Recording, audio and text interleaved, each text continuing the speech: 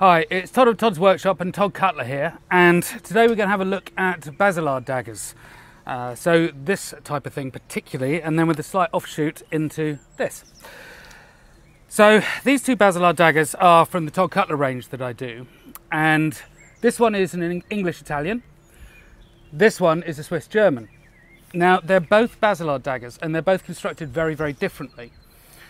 So if we talk about the English Italian one first of all, this one here, it's very typical capital I shape. There's a fantastic example of this in the Leeds armouries, but you see them all over Europe.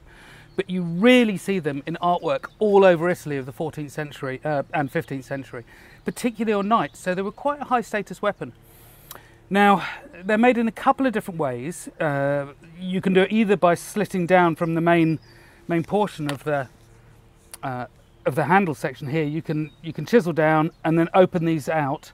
And then you thin them out, you beat them out, and you end up with a capital I. You can also weld on or braze on a thin bit of sheet steel here. I've even seen them done with a guard here, which is actually riveted on, slipped over the blade and then riveted in place. So there's sort of a few different ways you can do it. But they're all characteristic in that from what you see of the side is you see a scale tang construction. Now, why these were popular, particularly in England and in Italy, because there's obviously geographically quite a difference between the two, I really don't know. It's a strange thing. Maybe somebody out there can answer. Sometimes you have fullers here. This one has just got a flat.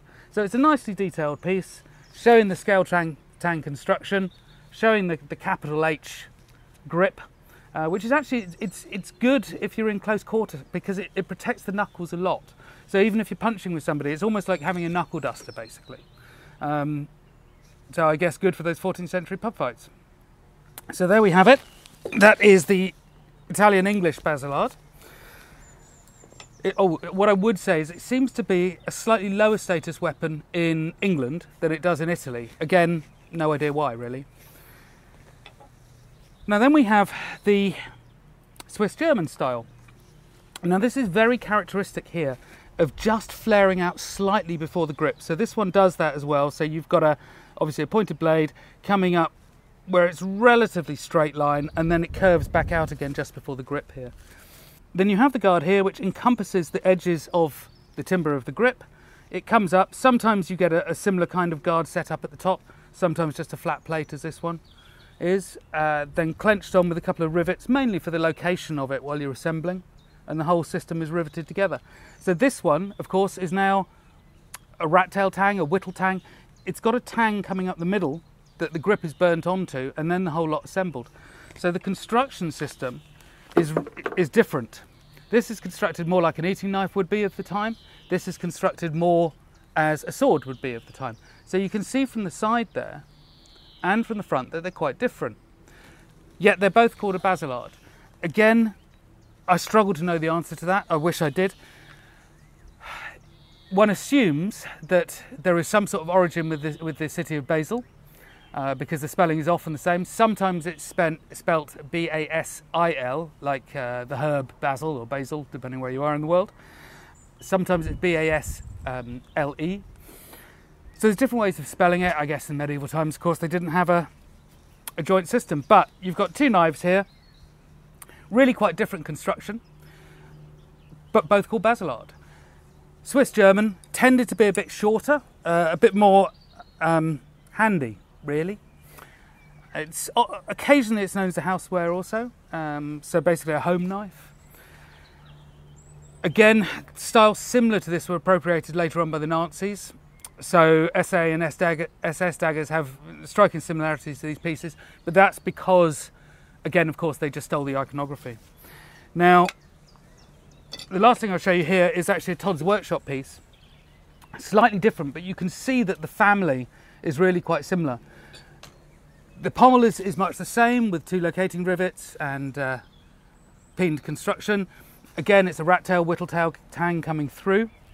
Again, you've got a guard here to protect the wood. Now this time, obviously, it's sloping up. It's kind of a weird thing, but it protects your hand very well. Now this particular knife, it's often called a Dagen, which is just dagger, or Dolch, or Swiss Dagger. there's a few different names for it. I'm not sure, again, as is ever the way, what the name of the time was. You know, it's very difficult to find out what these things were called. It's probably just big knife, sword, Bob's knife, whatever, you know. Anyway, so that is a Dagen, which is basically a long Baselard, often worn as a sort of a short sword, really. That is a Swiss German Baselard, so again, similar time period, similar construction method, similar appearance, really. And then the last was the English-Italian Baselard. Completely different construction, often longer blade as well. So there we have it. These two pieces are Todd Cutler pieces. This one is a Todd's Workshop piece. Yeah, absolutely characteristic of 14th, 15th century Italy, England, Germany, Switzerland. Thank you very much.